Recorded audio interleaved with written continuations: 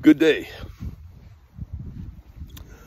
All right, I believe we're on number 10 of the emotions. And as goofy as it sounds, number 10 is boredom, of all things. Now, any of you that know me decently well know that that is something that is so foreign to me. Boredom. And when somebody says something like they're bored to me, they might as well be speaking a language that's from a whole different planet. I think there's some deer over there. Anyway, so let's talk about boredom.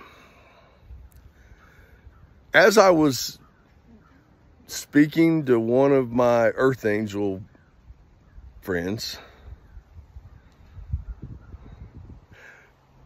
and was talking a little bit about boredom, the emotion of boredom, she was saying how she noticed so many people, especially people that are in relationships, how they will do things to sabotage that relationship because they're bored. Now, I think we can all agree that it's deeper than just them being bored, that they're more than likely sabotaging relationships because most of the time they're traumatic and they don't know how to have peace. They don't know how to have, you know what? There we go. Look at how we just walked right in there. Thank you, Elohim. The God.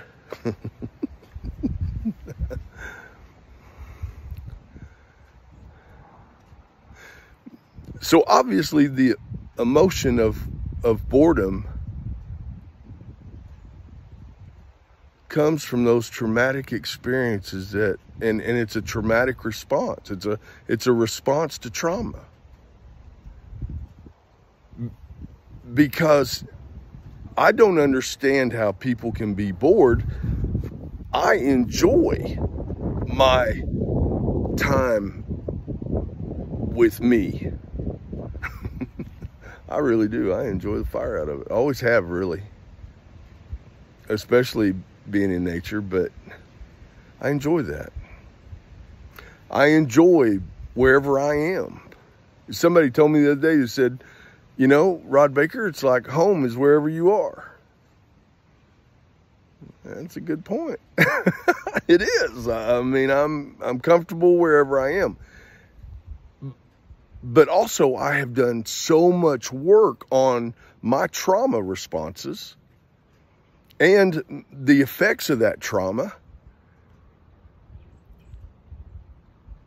And I have asked God to turn them to good.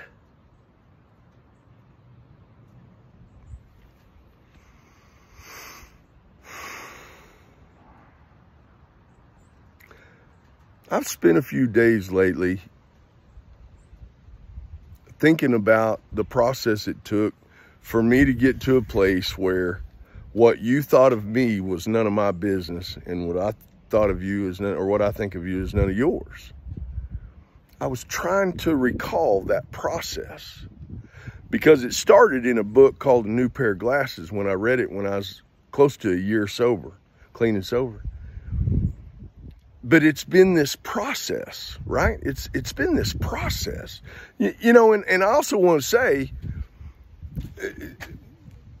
a lot of people have issues with the scripture, who the Son, and they say set free is free indeed, but it's not. It's made free. Who the Son has made free. It's a process of being free. To become free is a process.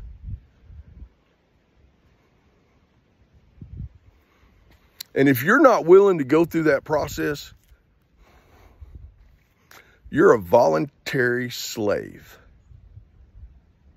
You're a voluntary slave to your emotions, to your addictions, to your thoughts, to your friends.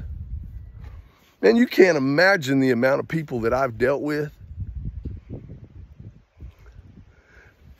that due to what somebody else was going to think about them, or what they thought somebody was going to think about them, they sabotaged their own life.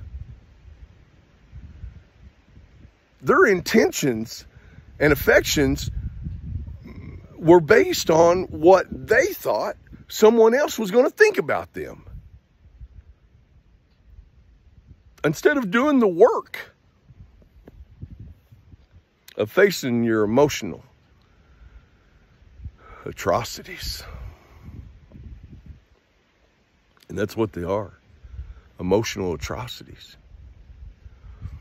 And whatever your belief system is, whatever it is, because we all have a belief system. I don't care if you say you don't believe in anything. I don't give a dadgum. You do believe in something. And most of the time, it's the goose flesh in which our lives are built upon. But if you've got a rock solid belief in a creator, in God, in Elohim, I'm not even going to get into the other names. I'm just not. Whatever you call the power greater than yourself.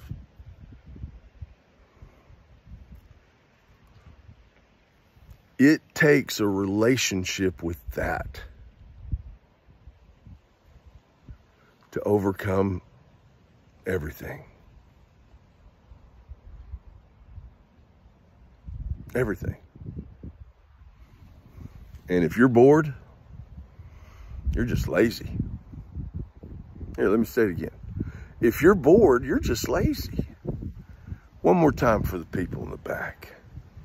If you're bored, you're just lazy.